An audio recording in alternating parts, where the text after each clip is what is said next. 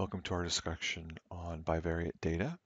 So when we're measuring two variables on each experimental unit, the resulting data is called bivariate data. Big fancy word for saying two measurements on each thing. You've seen this before. This is very common. Anytime you see correlation, that's bivariate data, right? If you're measuring twice on one thing, like a pre-test and a post-test, you're getting bivariate data. If you measured everybody's height and weight, right, and then tried to see if there was a correlation between the two, that would be bivariate data. So you're usually trying to find a relationship between the two variables when you do bivariate data, but not always. So the types of graphs we use would be scatter plots, right? Numerical measures would be correlation regression. So when at least one of the variables is qualitative, you can use a comparative pie chart or bar chart. So for instance, variable 1, variable 2 for this, right? We've got, do you think that men and women are treated equally in the workplace?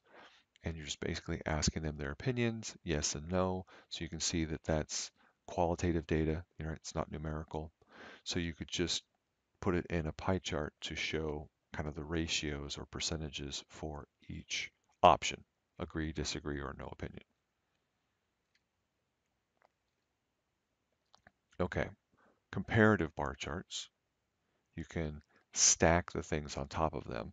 I personally don't think these are as good as the pie charts, but these are used a lot. The idea is that the first gray bar is the women's responses, right? And then the red bar is the men's. So you can kind of see how the groups are going. And then the side-by-side bar chart does the same thing.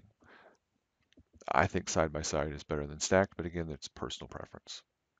So you can tell from both that more women than men feel that they are not treated equally in the workplace. Okay, when both of the variables are quantitative, i.e. measurable numbers, right? Then you can call one variable x, the other y, and then you get a single measurement on each. Each unit has two measurements, and those two things can be paired together as an x, y. It comes with an ordered pair. And then you can graph those on the Cartesian plane, and you get a scatter plot, and then you can start looking for patterns, right? Linear or quadratic or curve or whatever, but you can look for a relationship between them. So you can see that when x equals 2 and y equals 5, there's your 0.25. So want to look for a pattern, right? Look for a straight line or a curve or no pattern at all. Want to see how strong or weak the pattern is, i.e. how tight together the correlation is. So you can see that's a pretty good tight pattern. Yeah, maybe a curved pattern here, but pretty weak. And these are just all over the place. These are all over the place. So there's really nothing going on there. I guess you could see kind of a negative, but I don't buy that. Curvilinear, right? Kind of like this. Bit of a curve. And then no relationship. Okay, numerical measures. The strength and direction of the relationship are basically the two things we can measure. So you've got the correlation coefficient R, which gives you the strength and the direction, right? If it's positive, we know it's positive. If it's negative, we know it slopes down.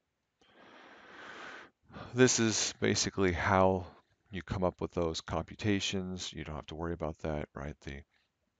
Any kind of technology you have does all this for you. Here's a simple example. So living area and sale price. So you want to see if there's a relationship. You can see the bigger the house, the more it sells for. That kind of makes sense. Scatter plot obviously indicates a positive linear relationship because it's more or less a straight line in a positive direction. These two are kind of off the mark by a little bit. So then you take your number, you calculate a bunch of stuff, you calculate a bunch more stuff, calculate even a bunch more stuff, and you finally come up with R of 0.885. That's your linear correlation coefficient. Remember, you're looking for things where the absolute value is closest to 1, right? So a negative 0.885 is just as strong as a positive 0.885. It just means you have a negative relationship. So 0.885 is pretty good.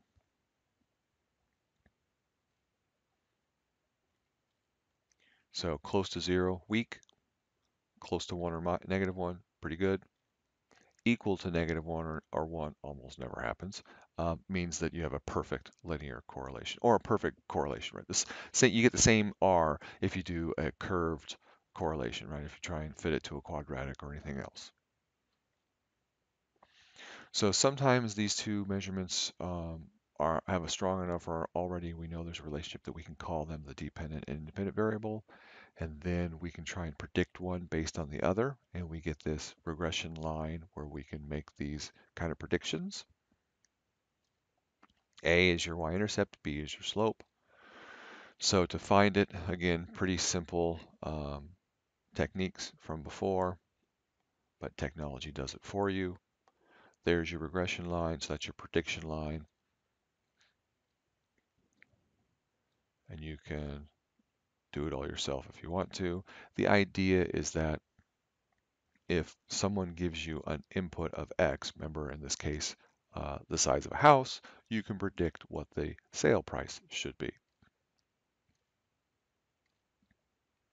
So here are the key concepts we learned in this one, right? We can do bivariate data, whether it's qualitative or quantitative. It describes each variable separately. We can describe the relationship between the variables. If we have two qualitative variables, we can do the side-by-side pie charts, probably the best.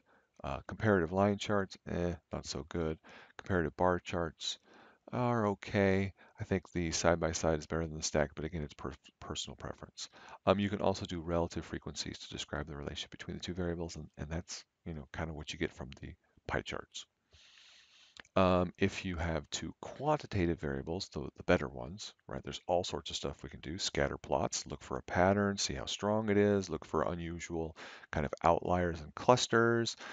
We can compute covariance and the correlation coefficient, how strong are they? We can do a best fitting line, whether it's a straight line or a curved line. Then we can make predictions, all sorts of yummy stuff we can do with quantitative data. So that's why we like quantitative better. And that's everything we need to know about bivariate data.